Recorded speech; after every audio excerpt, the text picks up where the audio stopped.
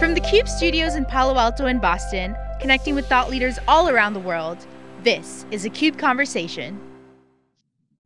Hello, and welcome to the 2021 AWS Global Public Sector Partner Awards. I'm your host, Natalie Erlich. Today, we're going to highlight the most valuable Amazon Connect deployment. And we are now joined by Steve Carefull, Adult Social Care Expert, PA Consulting Group, and Graham Allen, the Director of Adult Health and Care at Hampshire County Council. Welcome, gentlemen, to today's session. Thank you very much indeed, Natalie.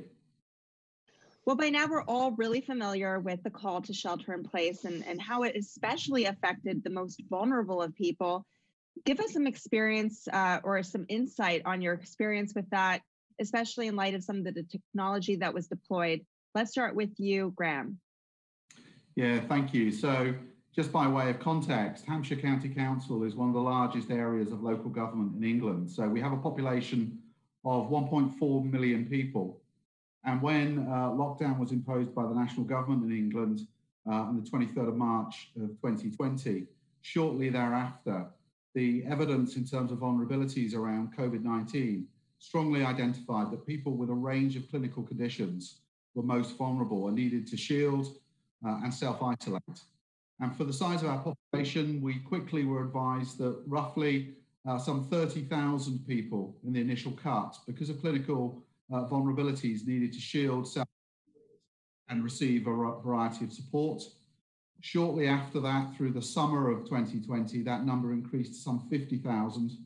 And then by January of this year, that number had further increased based on the scientific and medical evidence to 83,000 people in total. So that represented a huge challenge for us in terms of offering support, being able to make sure that not only practical tasks related to obtaining shopping, food, and so on and so forth, but also medications, but also the real risks of self-isolation. Many of the people that we were needing to support weren't hitherto known to us as a social care provider.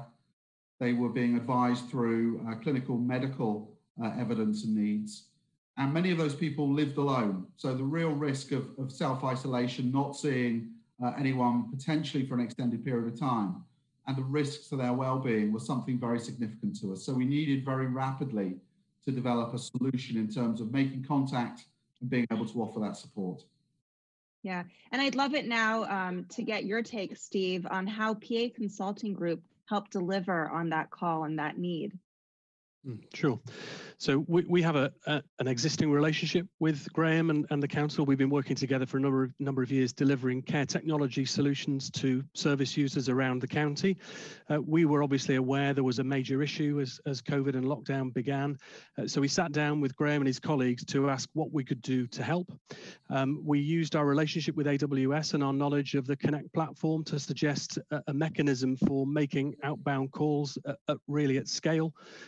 And that was the beginning of the process. We were very quickly in a position where we were able to actually get that service running live. In fact, we had a working prototype within 4 days and a live service in 7 days.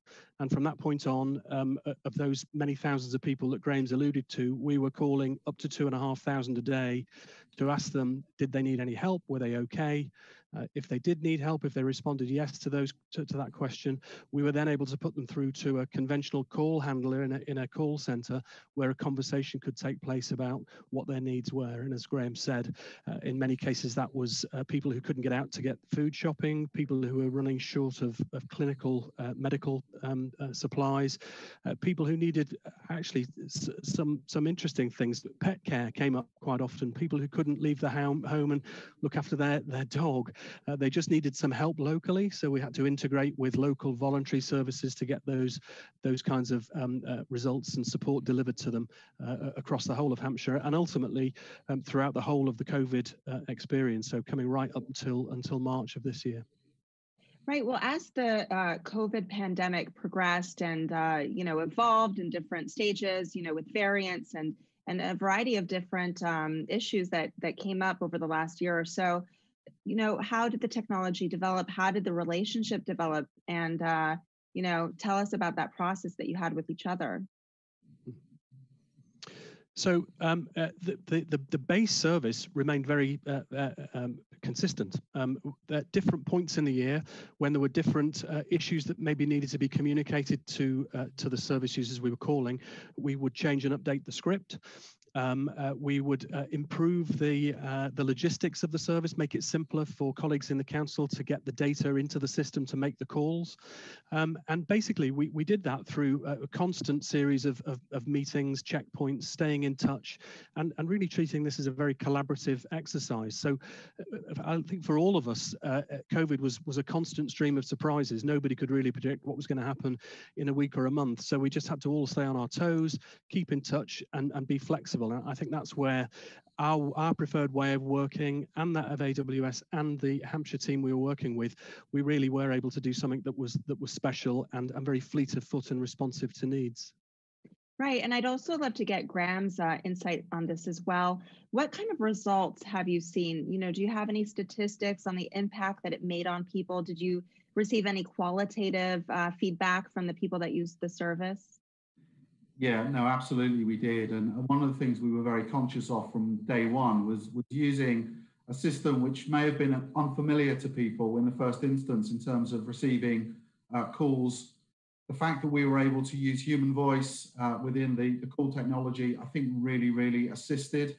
We also did a huge amount of work within Hampshire County Council. Clearly, in terms of the work we do day in, day out, we're well known to our local population. We have a huge range of different responsibilities, ranging from maintenance of the roads through to the provision of local services like libraries and so on and so forth, and also social care support. So we were able to use all of that to coalesce, as Steve has said, through working very collaboratively together with a trusted brand, Hampshire County Council, working with new technology.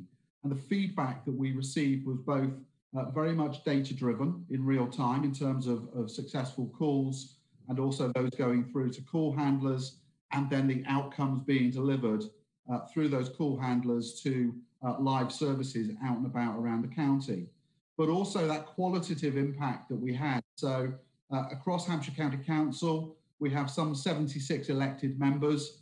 Believe me, they were very active. They were very interested in the work that we were doing in supporting our most vulnerable residents. And they were receiving literally dozens of phone calls as a thank you, by way of congratulating, but as I say, thanking us and our partners, PA, our district council partners, and also the voluntary community sector, in terms of the very real support that was being offered to residents.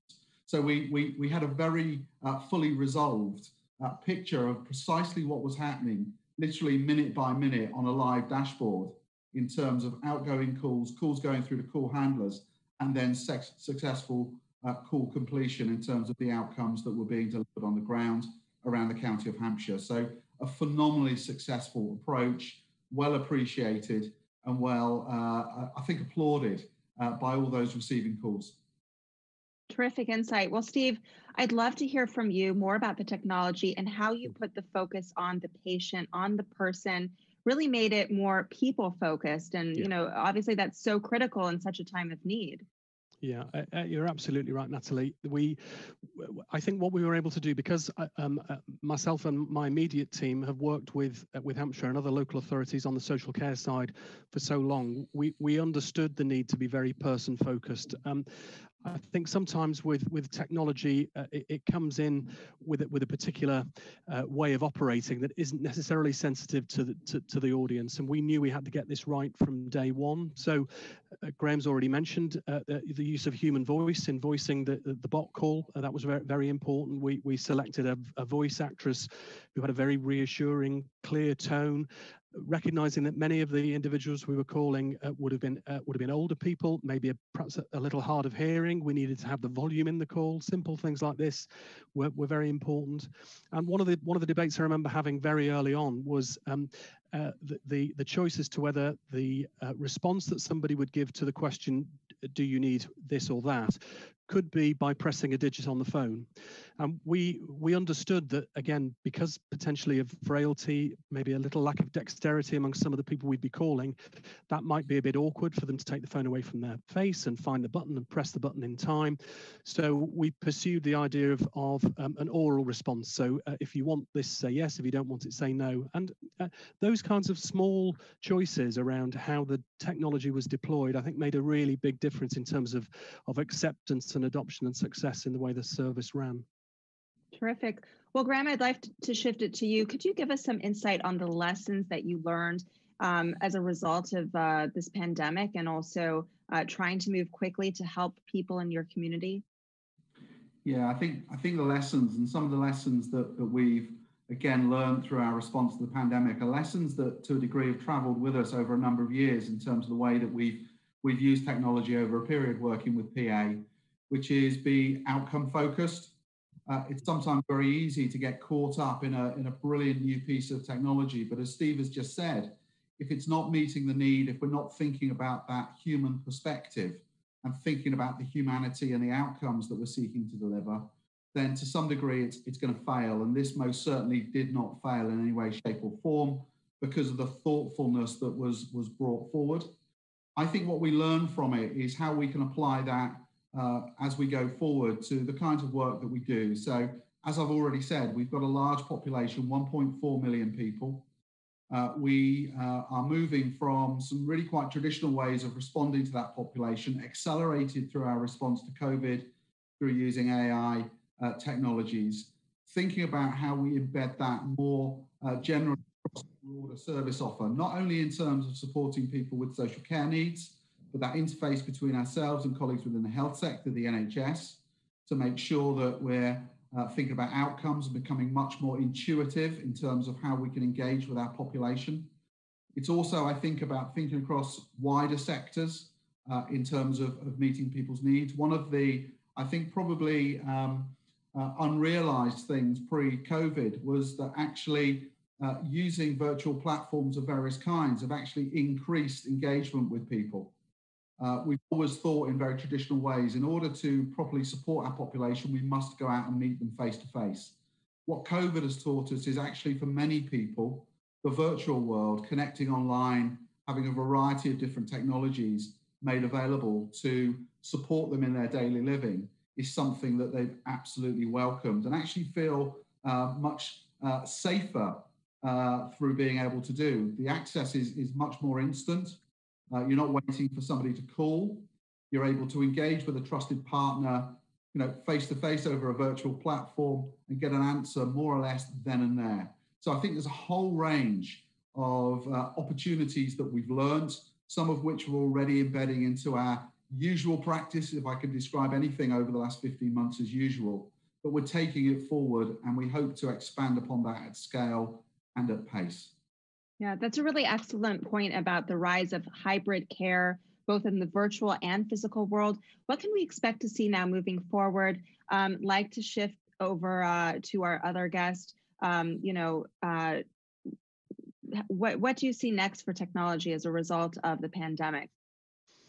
Well, there's certainly been an uptick in the extent to which people are comfortable using these technologies. And again, if you think about the kind of target group that Graham and his colleagues in the social care world are dealing with, these are often older people, people with perhaps mobility issues, people with access issues when it comes to getting into their GP or getting into hospital services. The ability for those services to go out to them and interact with them in a much more immediate way, in a way that isn't as intrusive, it isn't as time consuming, it doesn't involve leaving the house and finding a ways of public transport to get to see a person who you're going to see for 5 minutes in an unfamiliar building. I think that in a sense, COVID has accelerated the acceptance that that's actually pretty good for some people. It won't suit everybody, and it doesn't work in every context. But I think where it's really worked well, and Wax is a great example of that, is in triaging and prioritizing. Ultimately, the kinds of resources Graham's talked about that people need to access, the GPs and the nurses and the care professionals, are in short supply. Demand will outstrip supply. Therefore, being able to triage and prioritize in that first interaction using a technology route enables you to ensure you're focusing your efforts on those who've got the most urgent or the greatest need. So it's a kind of win all round. I think there's definitely been a sea change, and it's hard to see people going back. Just as the debate about will everybody eventually go back to offices having spent a year working at home, I think the answer is invariably going to be no. Some will, but many won't, and it's the same with technology. Some will continue to interact through a technology channel. They won't go back to the face-to-face option that they had previously. Terrific. Well, thank you both very much. Steve Carefull, PA Consulting Group, and Graham Allen, Hampshire County Council. Really appreciate your insights on how this important technology helped people who were suffering in the midst of the pandemic. Thank you. You're welcome. Thank you. Well, that's all for this session. Thank you so much for watching.